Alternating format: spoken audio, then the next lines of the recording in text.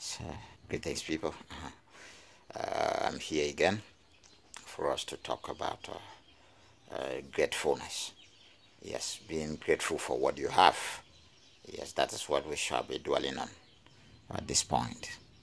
Yes, if you know that what you have, so many people are desiring to have what you have, though you may be thinking that it's very little, but many people are desiring to have what you have, to be at that point, at that level where you find yourself.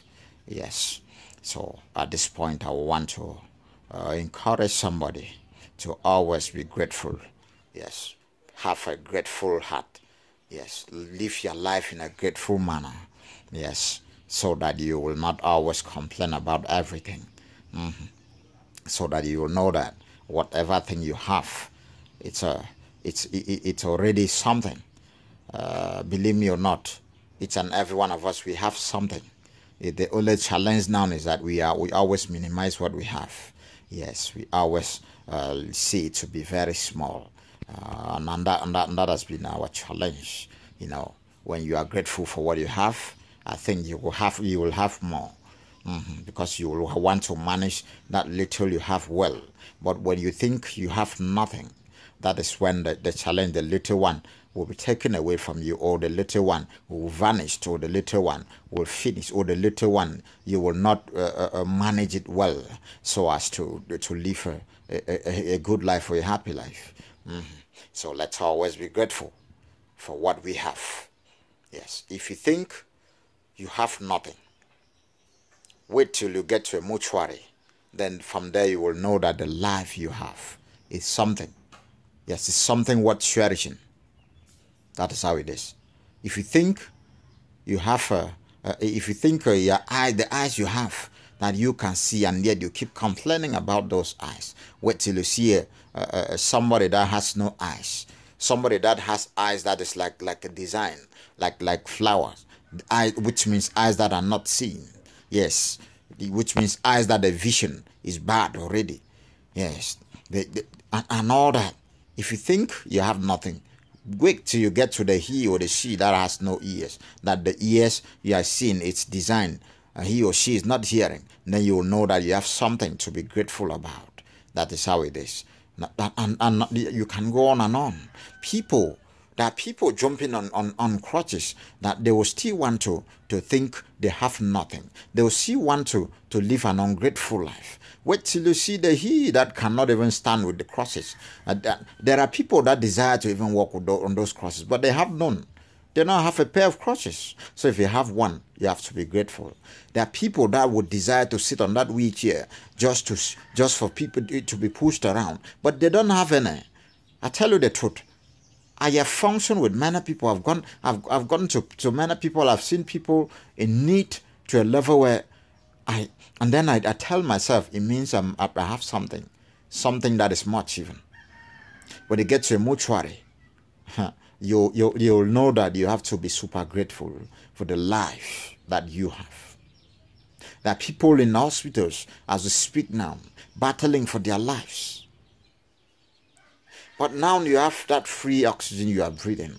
There are people that buy oxygen just to breathe for another hour. And yet it's totally impossible. But then, each and every one of us, we have something. If you are listening to me, it means you are alive. If you are hearing my voice, it means you are alive.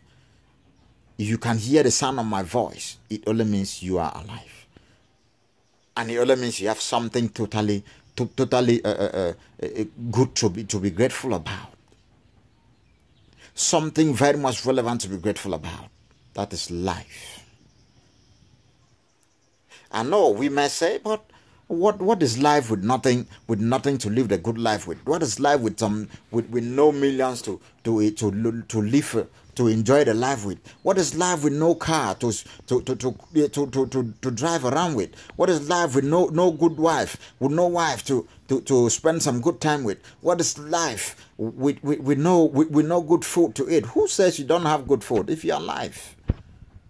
If you're alive and you have something to eat, then be grateful. Because there are even people that desire just to be alive before lacking for what to eat.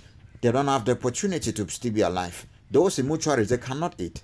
Those in mortuaries, they cannot spend some good time with the woman. Those in mortuaries, they cannot drive it in a good car anymore. Those in mortuaries, they cannot have in a good house. People complain about unnecessary things. Because you see, brother A have a car, you want to have a car too. Because you see, sister B is married, you want to get married too. Why are you getting married? That's the first thing. Why do you want to get that car? That's the question. Why do you want to live in that mansion? That is the question. Just for a show. Why do you also want to walk on those 2 feet? That's the question. Are you managing the life you have, by the way, before in need of more? That's the question. Because if you can manage the little you have, then it is guaranteed that more will come. But if you cannot manage the little you have, then you keep, if you like, you keep complaining. If you like, you think you have nothing. But when you dig deep, you'll realize that you have something to cherish. If you look around, you have no clothes to wear, you have life. Be grateful.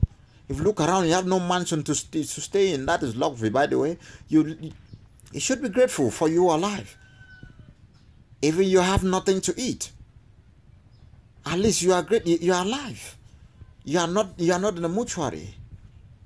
So I speak to you at this point, somebody. Is it in the morning that you are listening to this message? Is it in the afternoon? Is it in the night? Is it in the evening? I speak to you at this moment.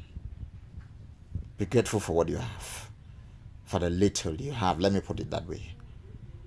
Be grateful for one thing I've realized in human beings is that they are never satisfied with what they have. They hardly be satisfied with what they have. They hardly be contented with what they have. I encourage you at this point. What you have is another person's need. For where you are is another person's prayer point. To be at that point of which you find yourself. Stop being in need and more. For more will come if only you manage a little you have. That is just how it is. Be grateful for what you have, somebody. Thank you so much.